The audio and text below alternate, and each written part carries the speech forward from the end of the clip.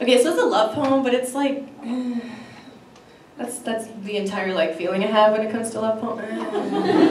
Seriously, again? So it's my anti-love poem? I don't know. Ain't no sunshine when he's gone. It's true. But I'm not ready to love you. But like coffee at a conversation, I'm taken. And I can't imagine breaking my soul apart from yours.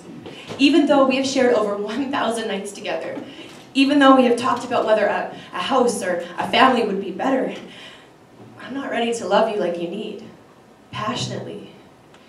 Rationally turn to rationing, and I'm stuck in this island of a mind.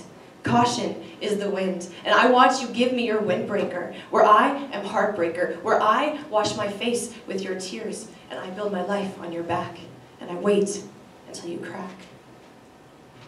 I'm scared I'll take the best years of your life and ruin you, as I run by my own rules. If I stay with you, I will break your heart, and wreck the family that we haven't even created yet. I'm stubborn, I'm reckless, I'm wretched.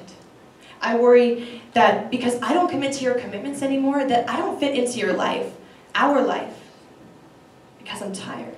I'm tired of the emotion that goes into it. I'm tired of not loving you like you need. I'm tired of not being loved like I need because it's too hard. But most of all, I'm not ready to love me, and it kills me. I am so far behind understanding myself that at times when I'm close, it hurts. And it's these moments that I love with abandon, even though my heart is often stranded between two goalposts, constantly suspended, pre-point, and that game has ended. I often overpromise myself that I feel like everyone, and yet I feel like no one, and I can't begin to understand why you're with me. So I martyr myself.